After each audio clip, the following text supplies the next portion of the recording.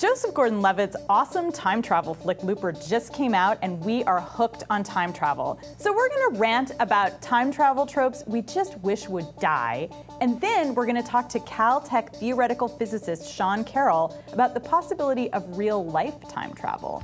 And finally, we check out your responses on the sci-fi hookups that shouldn't have happened. All this and more on this week's We Come From the Future.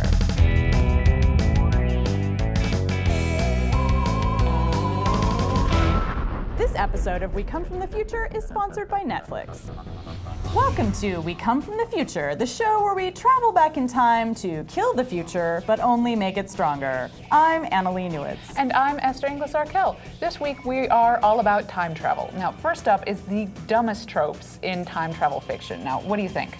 Well, the thing I hate most is when people travel back in time and either meet their parents, like in Back to the Future, their mentors, or they meet famous historical figures. I cannot stand it. It's if you're gonna go back in time, you are not gonna meet people who are either important to you personally or important historically. It just seems completely unrealistic and silly. Okay, see, I'm kind of on the opposite of that. I think it can be cheesy, but that's kind of the point of time travel, is to go back and meet those neat people. One of my favorite stories is Bender's Big Score, the Futurama movie. And I think it's probably the best time travel story out there because the whole time travel paradox is figured out and it all fits in with the narrative. I'm like, that is so clever. See, I think, one of the films that I really like in the time travel genre is Primer, which is a cult indie film where the characters invent a time machine which has very limited range. It's supposed to be very realistic, and so they can only go back a limited time. So the more they go back in time, the more it becomes chaotic and they can't figure out the structure of what they've created in the timeline. So I really think that time travel just has to be messy. Like, it can't all fit together neatly like a puzzle, except maybe in a comedy like Futurama. I like a dark, chaotic, fucked up time travel story like that. Okay, well, if you like dark, it's a little cheesy too, but I like The Time Traveler's Wife because even with this this idea of like, I have no idea where I'm going, I don't know how long I'll stay there, I have no control over anything, also I'm naked, idea, like this whole movie, that's the whole premise, it still all fits together. Yeah, no, I'm on the side of like Time Bandits or something, I want it to be just like, guys going through holes in reality, stealing shit, occasionally maybe meeting some famous person, but mostly just like hanging out with like the dregs of society and kind of, Satan wins and things like that. Oh, so that's a great way to sell time travel. You're gonna hang out with the dregs of society and Satan will win. Well, okay, so this is one of the big problems, right, is that these movies are so scientifically impoverished, right? Like there's just, you have to have Satan to make them work out. And so I think really what we need to know now is how would time travel actually work from a scientific perspective? So we brought in a Caltech theoretical physicist, Joanne Kelly, to answer that question. So joining us to answer our questions about what kind of time travel movies are realistic is theoretical physicist from Caltech, Joanne Kelly. Thank you so much for being here, Joanne. Thanks for having me. So tell us, how would time travel actually work if it could happen in real life? Is there a possibility that it could happen at all? There's a possibility. The answer is probably no, it doesn't happen, but it is possible basically because Einstein realized that space and time are curved. So the short version is that you curve space and time so much that time itself loops back, and you think you're going into the future the whole time, but space-time is actually sending you into the past through a wormhole or a cosmic string or something crazy like that. So we could go into the past, but we probably couldn't go into the future using that model. The future is easy. I went into the future yesterday, and here I am right now. It's just how fast you go into the future, and even that's actually also easy. You can go into the future as fast as you want. All of the difficulty in time travel is coming back to the past. So what annoys you the most about seeing images of time travel in science fiction movies? I mean, what's the one kind of trope or recurring theme that just drives you nuts as a physicist?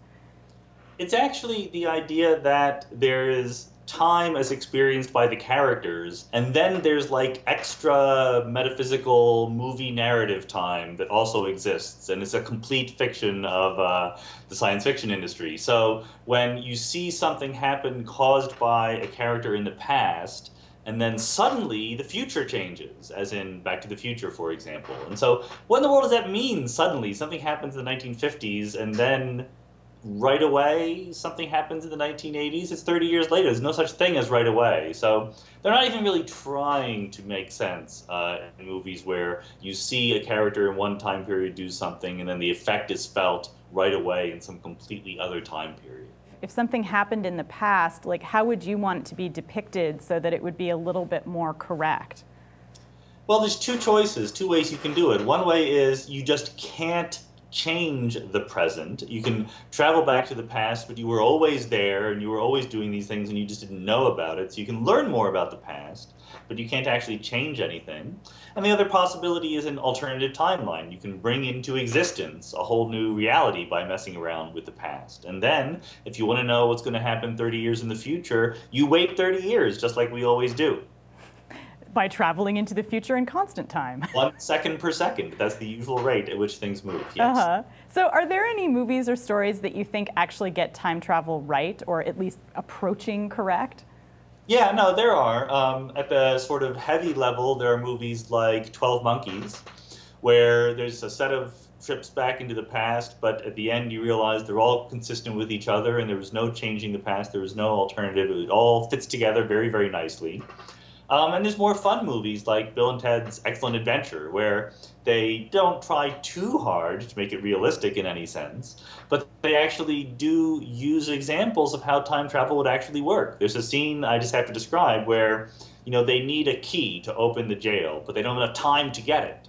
And they realize, but we have a time machine. We have as much time as we could possibly want. So in the future, we'll go to the past, get the key, and then we'll leave it for ourselves here behind that sign. And then they look behind the sign, and there it is.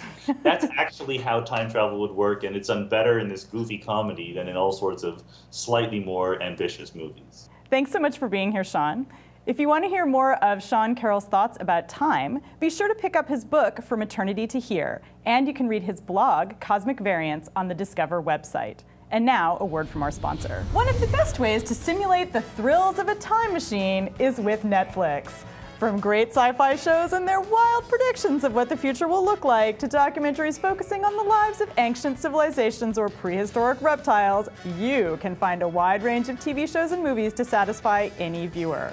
Netflix streams TV shows and movies directly to your home, saving you time, money, and hassle. When you sign up as a Netflix Unlimited member, you can instantly watch TV episodes and movies streaming directly to your web browser or right on your TV with an Xbox 360, PS3, or Nintendo Wii, Apple device, Nook, or Kindle.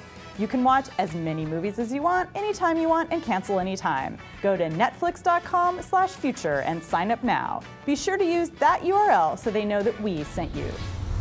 Last week we talked about sci-fi romance with the members of Vaginal Fantasy Book Club, but we left something out and viewer Miraz had to write in. She said, "Hey folks, I always look forward to We Come From the Future and enjoyed today's episode, thank you. But no one even hinted at any non-straight couple romances. How about H.G. Wells and Myka and Warehouse 13? On Voyager, Catherine Janeway and Seven clearly had something intense lurking in the background. And Xena and Gabrielle, enough said. Cheers, Miraz." First of all, I would say that the tension between Myka and H.G. Wells on Warehouse 13 is totally there. The actors have said that they deliberately put that in.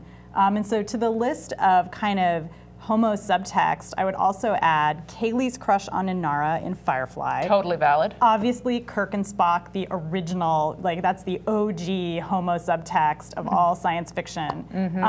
Then there's Jocelyn Carey's great book, Santa Olivia. Jocelyn Carey wrote the Kushil series that's been featured on Vaginal Fantasies. Santa Olivia is about a lesbian boxer with Wolverine-like superpowers. It is so awesome.